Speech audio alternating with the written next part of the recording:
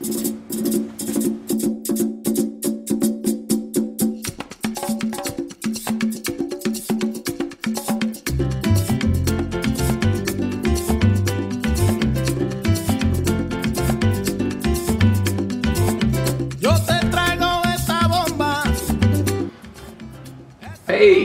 I am changing the brake fluid and the clutch fluid in my motorcycle.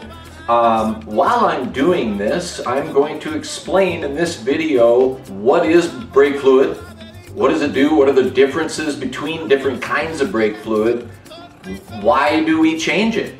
Welcome to Urban Monk TV.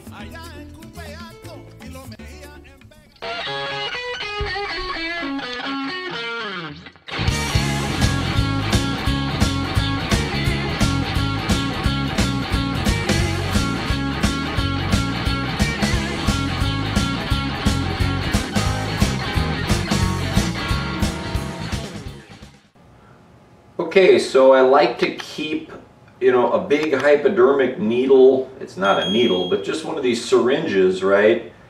Makes it really easy to get the reservoir empty without making a mess.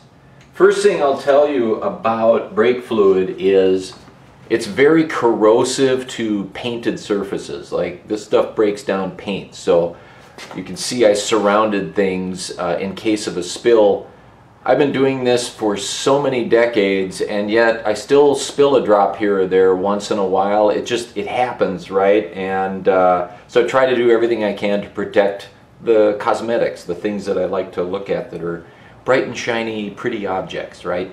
So get a syringe, or if there's some, God forbid, you've got a medical reason why you need one of these things in the house, keep it afterward. As I continue doing this job, I want to point out, how do you do the job of changing brake and clutch fluids? Already have a video on that, and so you can view that here, and that goes through step by step how I do brake and clutch fluids. I have a journal that I keep. That way I know when the last time I did these jobs is, and it gives me some rough idea of when it's time to do it again. I keep track of oil changes, tire changes, chain and sprocket changes, clutch fluid changes, just about anything I do maintenance wise on my bike. I just journal it. It's just a simple notebook. It doesn't have to be anything fancy, but I write down what I do and when I do it, because it really helps when you own a machine for a long period of time. And hey, I've got 87,000 miles on this bike now, 85,000 of which I personally have put on it. This thing has treated me so well. I have videos of my review of the V-Strom if you're interested. In part because I take care of it, and it's easier to take care of it if I have that actionable knowledge that comes from recorded data, right? Data are power. Data are always plural. Hey, also want to point out, if you like motorcycles, check out my book, Creating Mr. Corton. It is a story of building my cafe racer. You can find it on urbanmonktv.com or on Amazon. So, brake fluid. Before we talk about brake fluid, what are brakes? What do brakes do? Well, brakes are a machine. They're a mechanical device that many people think grab a moving part of the wheel and with friction stop it from turning. That's not inaccurate, but it's not exactly the way I would describe what brakes do. And what brakes do is they are a mechanism to convert kinetic energy into heat energy. So that's what they do. And the key thing there is heat. So when talking about this, we can do just a quick little history of brake designs. Brakes used to be operated with cables, right, that would pull a mechanism to either contract around a rotating drum or expand inside of a rotating drum. I can quickly show, you know, the two different systems here. The rear brakes on this scooter that I own, it's my daughter's scooter, it shows a good example of a drum rotating within a band that when the cable pulls, it constricts the band around the drum and then creates that rotating motion, that kinetic energy, and converts it into heat. Conversely, on my Cafe Racer, here's another similar design, but this one, the brakes are within the rotating drum, and as you press the cable, they are expanded within and do the same thing, kinetic energy into heat. So somewhere along the line, some very brilliant engineer said, well, wait a minute, what if you had a rotating disc in between some brake pads that rather than expanding or contracting around a drum, couldn't we increase surface area and get better leverage by having a larger disc, and thus the brakes would be more effective? And so let's come up with the disc brake system. But there's a key difference in the mechanics of how this works.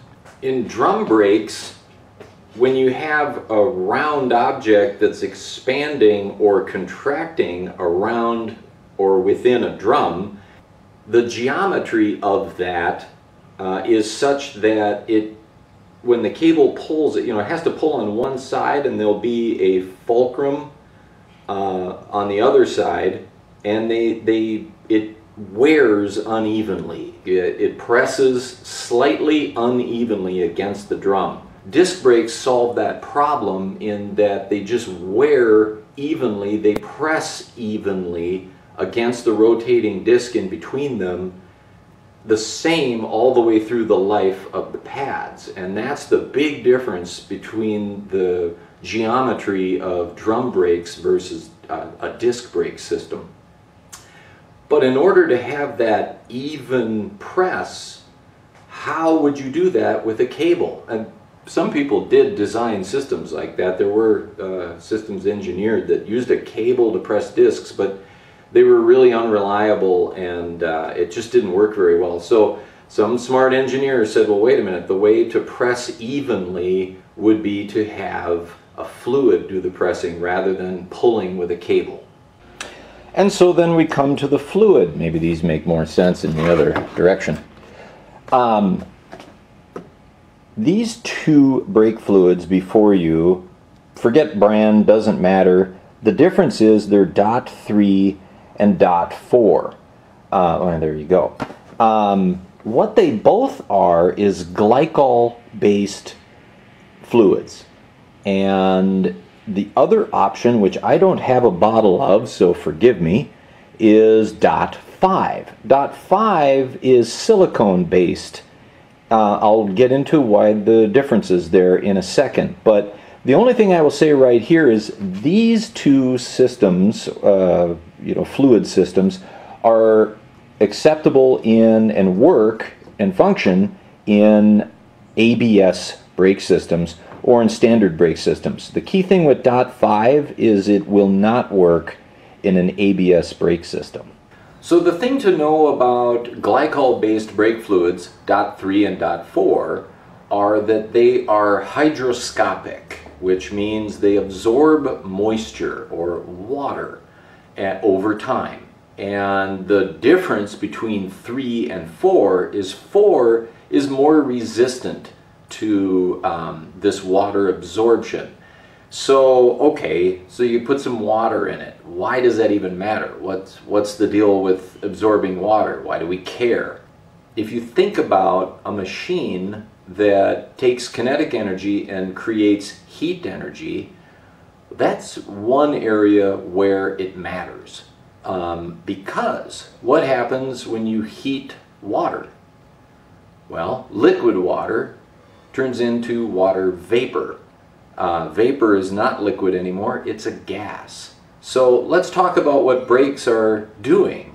So disc brakes are a hydraulic system, And what do we know from hydraulic systems, right? You use a fluid to compress with very high pressure, and thus you're able to create really strong machinery, right? Like strong forces that can do some pretty amazing things when combined with mechanical leverage also. But the key is that fluids don't compress, so when you try to compress them, you really deliver all of that energy, all of that force to whatever work it is you're trying to do. In our case, we're trying to do the work of putting these pads together around a rotor and turn the kinetic energy or the forward motion of our bike into heat and slow us down in the process.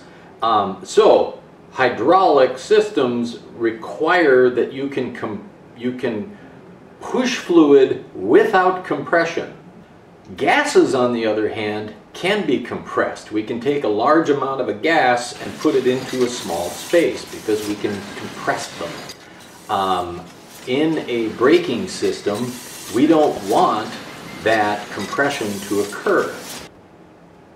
Why not? Well, because if we're compressing, then we're not transferring that force, that energy, into the pads, and we get spongy or soft brakes. And what does that mean? Well, soft brakes means not turning kinetic energy into heat equals not slowing the bike down as quickly. The other reason you don't want it in there is, of course, water is H2O. So it's got oxygen in it. And oxygen is a pretty corrosive little element.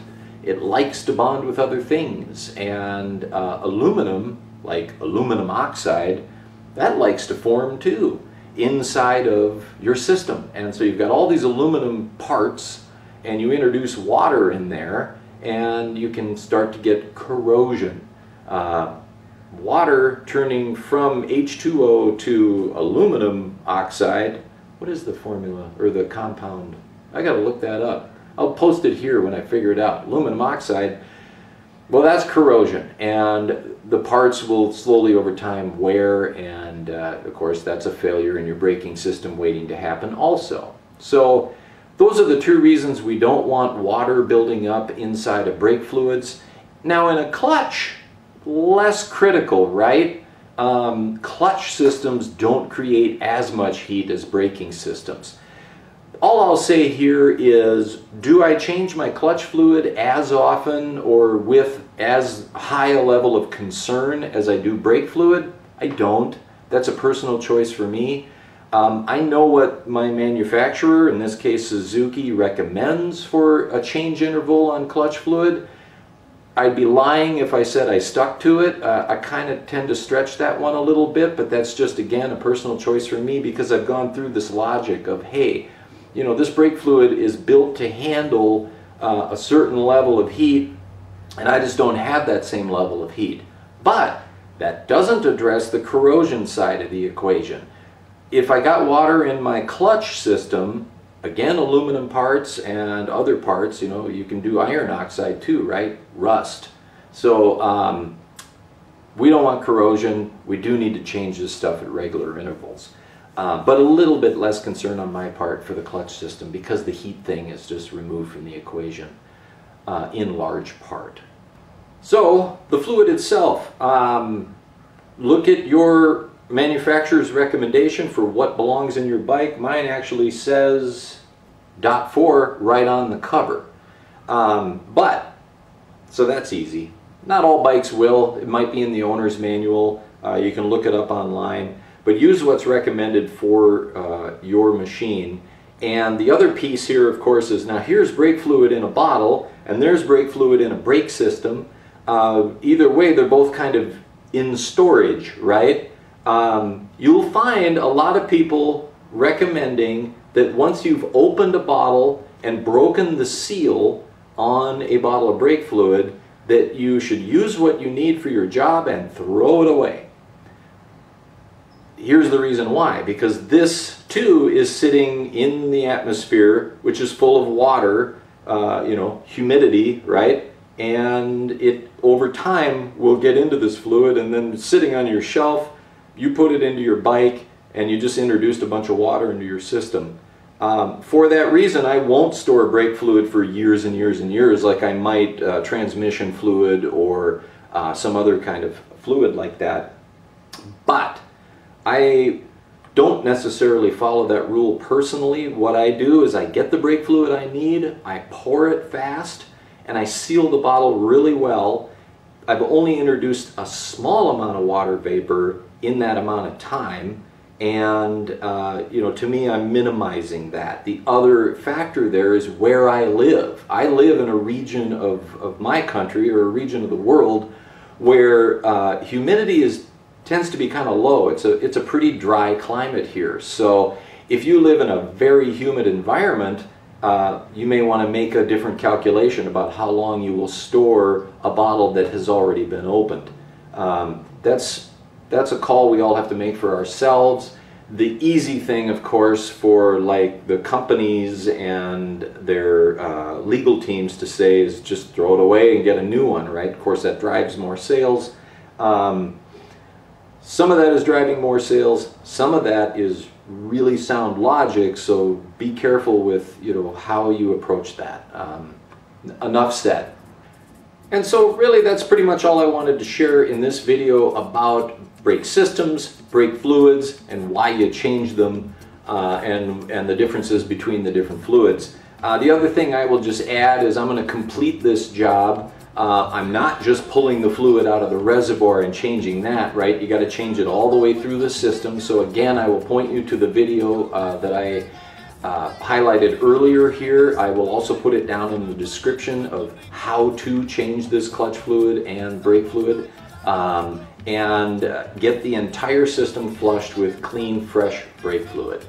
And again, if you like motorcycles and you like to read, check out Creating Mr. Corton, available on Urban Monk TV in paperback or Amazon.com, or it is available as an ebook on Kindle also. If you are a Amazon Prime member, you can read it for free on your Kindle device with Kindle Unlimited. And if you like this video, please hit that like button and subscribe if you would like to become an urban monk. Thanks for watching.